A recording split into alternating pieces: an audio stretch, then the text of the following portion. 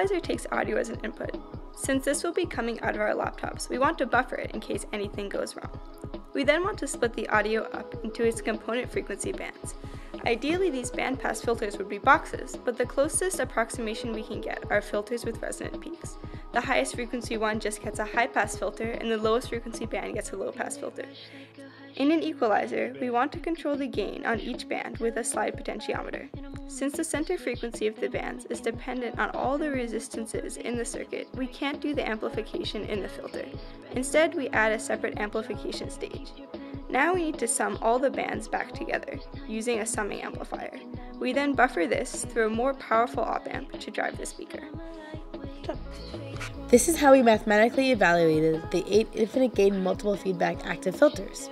We took an approach using KCL and found that I1 equals I2 plus I3. We then found the value for the current in terms of the impedance and voltages. We put everything in terms of the output and input voltages. Then we found V out over V in. From there we simplified the equation and were able to pull out the beta value in omega naught. Although these filters are called infinity gain, as physical devices the gain is actually finite, and we're able to control it via the capacitor and resistor values. By tweaking these components, we wind up changing the peakiness of our passband. This led us to a set of design decisions. Too peaky, and the audio would sound modulated even when the amplifiers are at the same level. Too shallow, and the resting output would sound fine, but our bands would overlap with their neighbors. We decided on a compromise with less peak than we wanted, but not too much overlap. Next, we're going to show our system working on various frequencies of pure sine waves.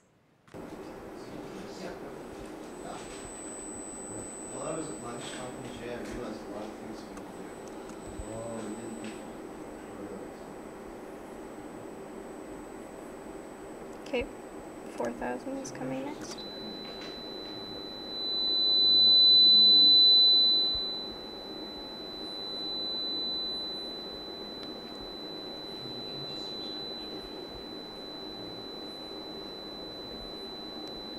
Okay, 2,000.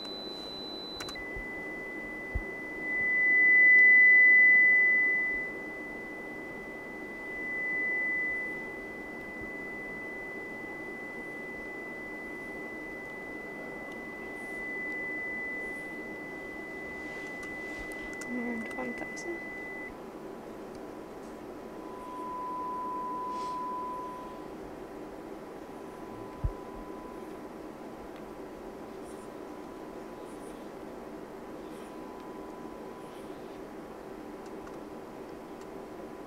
$500.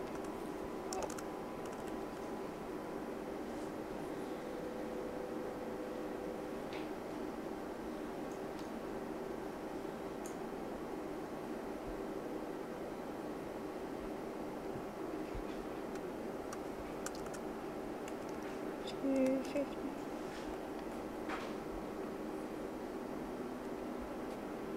It's making sound.